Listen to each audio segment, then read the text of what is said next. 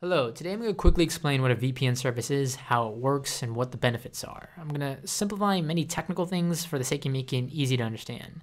VPN stands for Virtual Private Network. Many years ago, VPNs were only used by businesses to grant remote access to their private office network and servers to remote users such as work-at-home employees, traveling employees, or even to connect the business databases between offices. Today, VPN services have become a popular consumer service and are essentially used to protect and privatize your online data, as well as dozens of other benefits. To put it very simply, when you're using your computer and you're browsing the internet is a system of pipelines essentially. So anytime you're interacting between computers or servers, your traffic is going through that pipeline, and it's going, in most cases, publicly. So for example, let's say you're at a coffee shop and you're using the public Wi-Fi. Well, your traffic that you're sending is being sent over those lines where people can compromise the data, see where you're going, things of that nature. Now, what a VPN does is it allows you to essentially turn that traffic and encrypt it. It acts as a gateway between that connection, essentially giving you a private line for you to send your data between.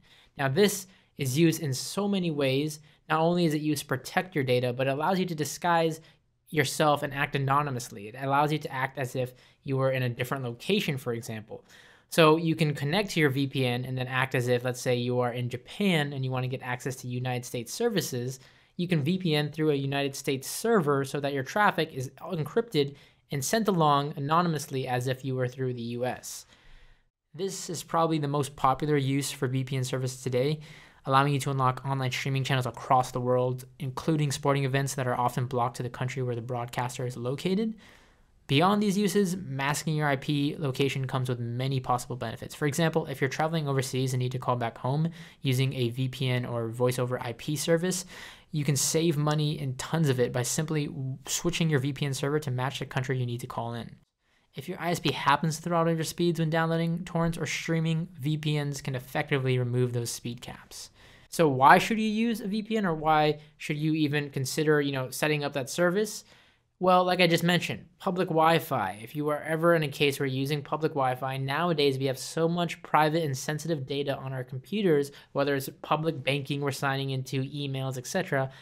You want to be safe, you want to be secure. Connecting through a VPN when you're on public Wi-Fi ensures that your data is encrypted. It adds a second layer of security to your traffic. This way, nobody who is browsing or kind of snooping on the network can get access to your data. It's encrypted, it's anonymous. Another big thing, like I just mentioned, geo-restricted content. Hulu and Netflix are a big example of this. You can't get access to those in specific countries. Going through VPN allows you to do such a thing. Or if you're just living in an area where websites are blocked, again, due to specific IP addresses, a VPN will actually change your IP address to appear as if you were browsing through another country. And last but not least, just an overall secure data. It's just a great practice to secure your data no matter what you're doing, whether you're on public Wi-Fi, whether you're at home or at the office. VPN makes sure that everything is secure and make sure that you're completely anonymous when you're searching and surfing the web and streaming content. It's just a great layer of security overall to have on your network. Now, as far as compatibility goes with VPN, there's a lot of different services out there that support a ton of formats. So for example, TunnelBear, when we've reviewed on our site, supports Android, it supports PC and Mac, it supports iOS for iPhone and iPad.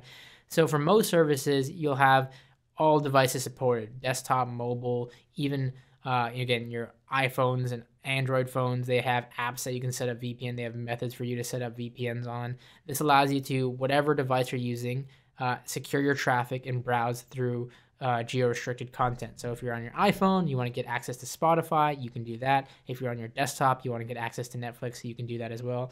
Most services support all platforms across the board. And speaking of services, the way most VPN services typically work, yes, there are free plans, but typically they'll go off of a subscription method. You can see a big list of reviews of the ones that we've checked out on our site. They have, occasionally like 1 month plans, a year plan, or 6-month plan, typically offering you specific feature sets, and some services have more servers in specific countries, so it's worth looking at different services to see, if you need servers in the United States, if you need servers in Asia, etc., or Europe, to where you want to tunnel and traffic to. You can see the compatibility list. You can see how many IPs they offer. If they offer unlimited server switching, like Pure VPN does, this means you can traffic through the United States, and then you want to switch, you can switch to the UK, and you can switch to Japan, all at your leisure. And they offer, at a more advanced level, different levels of connection. So you have things like PPTP, L2TP, IPsec, etc. These are much more advanced protocols for you to log in through in different security types. But all, again, many services out there typically offering a subscription plan for you to sign up to and then get tunneling. So that, in essence, is what VPN is. It's a great and simple way to browse efficiently, securely, and anonymously through the internet, allowing you to add that extra layer of security, whether it's just for protecting your data, browsing and completely anonymous, not having websites track any of your data, not having them, take any information, personal information when you're browsing certain sites, and overall just browse efficiently. You can get access to data that you normally wouldn't be able to, like Netflix, like Hulu, like Spotify, all via VPN, virtual private networks. Thanks for watching. This video was presented by VPNpick.com. Visit us for more VPN reviews and tips for better securing your data online.